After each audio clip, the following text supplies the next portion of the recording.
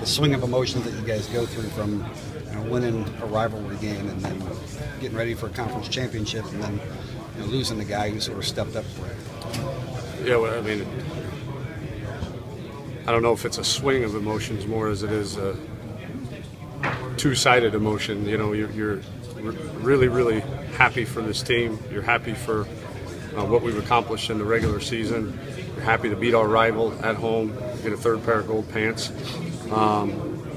But at the same time, your heart goes out to JT because he's not only meant so much to this team, but this team has meant so much to him and his growth as a young man. So we'll keep him involved as much as we can and move forward. We had a guy, to put it in battlefield terms, we had a guy, rifle went down, somebody's got to pick it up and keep fighting. You've done this before, I mean, yeah. Twice in 1 year, though? I wouldn't have asked for that, yeah. Certainly, but this game is very crazy at times and throws you a lot of curveballs, and you got to be able to adapt and adjust, and I'm sure we'll be able to do that. How do you think Cardale reacted when he got in? Oh, great mentally. He missed the one pass to Mike Thomas, but right. Mentally he was very in tune. He keeps a headset on the entire game, so he's in tune to everything we're talking about.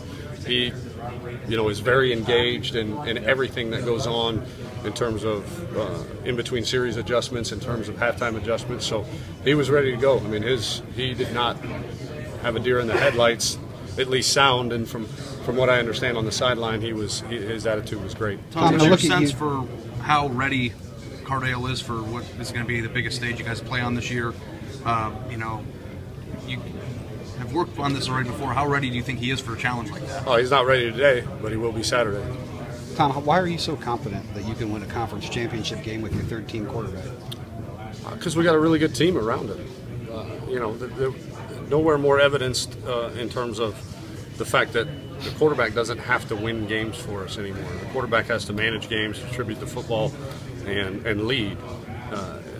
And we've seen that throughout this season. So as long as he's mentally prepared and he's got a ton of physical tools, and he's grown up a lot over his career here, and so I have nothing but the utmost confidence that he can get the job done because of what we've got around him. The fourth and one call there with Ezekiel, just kind of take us through that timeout in the discussion. Urban looked like he was dying 1,000 deaths during the timeout.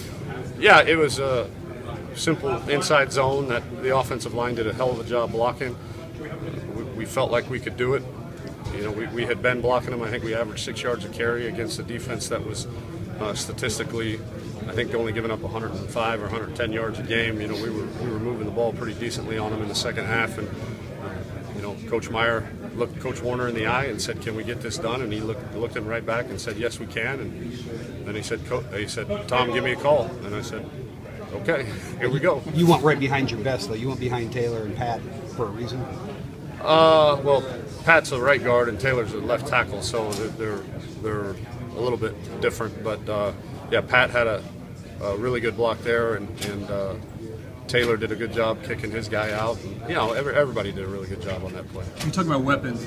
The threat of having Jalen, especially in that Wildcat, that another thing I guess we possibly could see a little bit more of next week? Yeah, it is. You don't want to get too reliant on that because you got to be able to throw the football a little bit out of that. And the good thing is Jalen can throw the football.